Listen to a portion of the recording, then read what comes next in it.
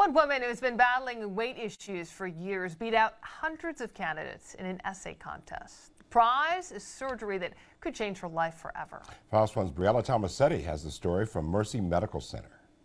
Meet Mary Rada, a Putnam County native who has been struggling with obesity since her early 20s. But today marks a new and healthy beginning for Mary as doctors here at Mercy Medical Center perform a life-changing procedure. This tool that I'm being gifted here at Mercy Hospital, as well as the New York Bariatric Group, is going to be an amazing life changer. Mary is undergoing a sleeve gastrectomy, which her doctor, Sean Garber, says is actually one of the most common and safe procedures for losing weight. In fact, the surgery only takes about 30 minutes. We do it through some tiny little holes inside the belly. We take out about 70 to 80% of the stomach.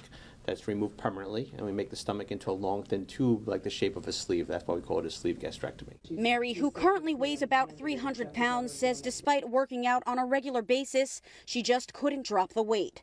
So after carefully researching the surgery and reaching out to the New York Bariatric Group, she entered an essay contest hosted by the Obesity Action Coalition, writing about the ups and downs of living with obesity. She got the call that she'd won the contest in October, just days after her mother passed away.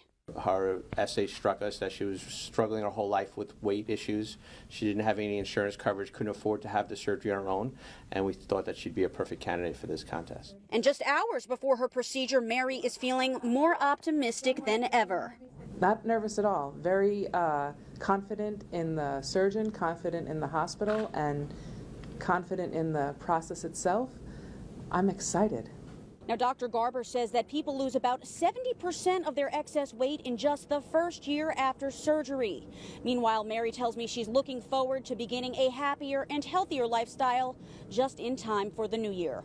For now, reporting in Rockville Center, Briella Tomasetti, Fios 1 News.